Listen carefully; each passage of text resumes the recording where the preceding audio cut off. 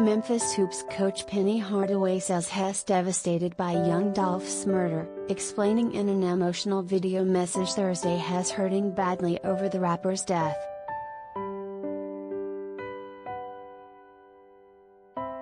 A guy that came from Memphis, 901 born, in the city all the time, giving back to his community, Hardaway said, to get murdered like that, it just doesn't sit well with me, man.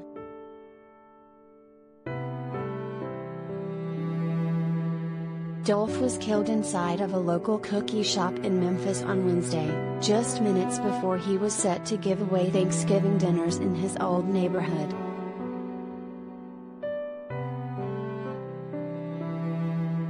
Hardaway, who was born in Memphis and has coached men's basketball at the university since 2018, is clearly angered by it all, and flat out floored this could happen in his hometown.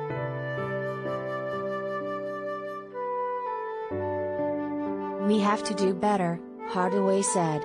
"This is a guy that was coming back to give back to his community.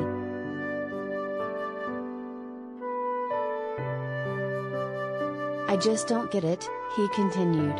"My condolences, my prayers, but we just as a people just have to do better."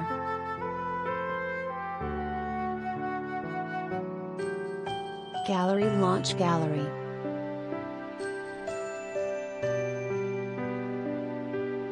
Young Dolph Memorial at Memphis Launch Gallery.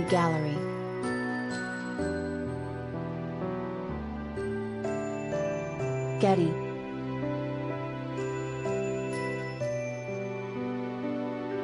No word yet on if Hardaway's program is planning to honor the slain 36-year-old at an upcoming game. We've reached out to the school for comment, but so far, no word back yet.